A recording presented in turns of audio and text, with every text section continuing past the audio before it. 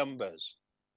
I believe the Citizens Advice Bureau ought to be empowered, ought to be given a modest degree of funding to promote the case and to promote giving advice to individuals, whichever kind of community they live in. Then those in areas such as Nottinghamshire who are due compensation will have the opportunity to get it. Lord Randall of Uxbridge.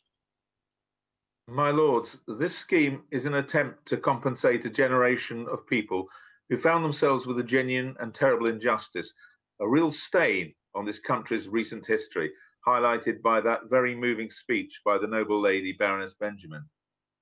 I'd like to draw to the attention of the government another injustice that will not be addressed by this measure, but it is one that affects many of the Windrush generation and many others too throughout the world.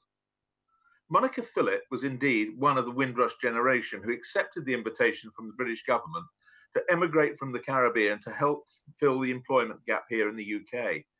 She arrived in the UK shortly before her 21st birthday in 1959 and worked tirelessly in a variety of jobs, including in the Ministry of Defence as a courier, where she worked for 15 years. Her mother's illness and failing eyesight forced Monica to leave the UK and return to Antigua in 1996, 2 years before her due retirement age. In 1998, Monica was advised she was entitled to a UK state pension, payment of which commenced in October 1998 at the rate of £74.11p per week, but it has remained at that level ever since.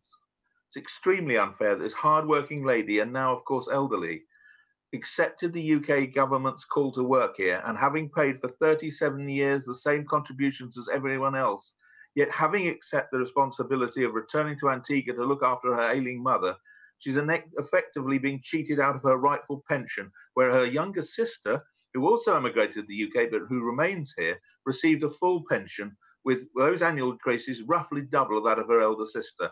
And I'd like to highlight another Antiguan, Harold Williams, who left the island in 1955, aged 20. He worked hard, was always employed, did his national service here in the Royal Electrical and Mechanical Engineers Regiment. For 40 years, Harold contributed diligently to the National Insurance Scheme. When he returned to Antigua, he was at no time informed that his pension would be frozen on his return. These frozen pensioners never have an increase in the basic pension. This iniquity exists for the majority of Commonwealth countries. Strangely, in the Caribbean, only Barbados and Jamaica do not have frozen pensions. In my years in the other place, I've consistently heard ministers of all governments give their excuses for this state of affairs. This can be resolved without a huge cost to the Treasury. I know the measure we are discussing today cannot address this. Indeed, the Minister herself is not from the relevant department. But, my Lords, this is something which is indeed another stain on our country's much vaunted sense of fairness and equality.